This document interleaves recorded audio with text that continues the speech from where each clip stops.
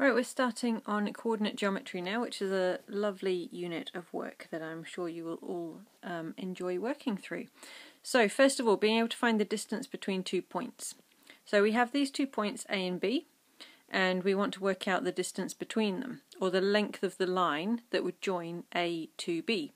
So we have the coordinates of the points 3, 2 and 6, 7, and we're finding the length of this line between them.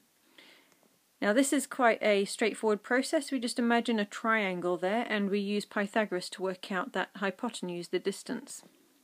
So we work out the difference between the x coordinates and the difference between the y coordinates to get the lengths of those horizontal and vertical side on the triangle. And then we use Pythagoras to work out what the hypotenuse would be.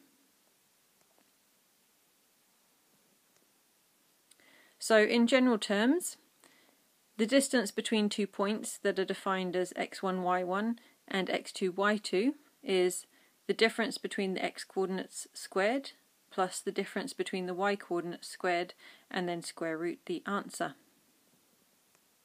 Okay, midpoint, again a lovely easy one.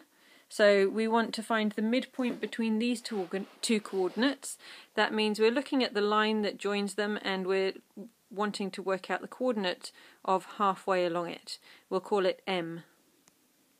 So M is going to be, the x coordinate will be halfway between the x coordinates of the end point, so halfway between 2 and 8, that would be 5.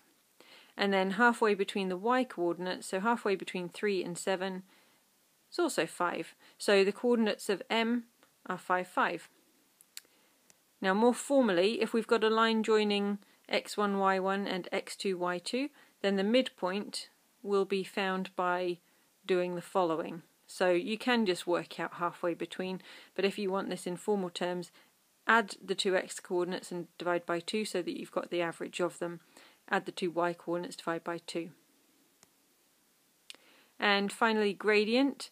You know from last year that's the change in y over the change in x. So in terms of the two coordinates x1, y1 and x2, y2, then we are doing the change in y over the change in x. So find the difference in the y's and divide it by the difference in the x's. Parallel lines have equal gradients. So if that one had a gradient of 2/3, so would this one. And perpendicular lines, so lines that cross at right angles, they have the property that if they're perpendicular and you multiply the gradients together, the answer will be -1. You can also write this as the gradient of the second line will be the negative reciprocal of the gradient of the first line. So if that one had a gradient of 2/5, this one would have a gradient of -5/2.